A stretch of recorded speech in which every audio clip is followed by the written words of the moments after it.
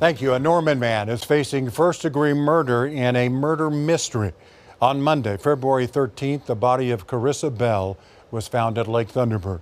The OSBI was called in to help and investigate and said the Wellston woman was the victim of foul play.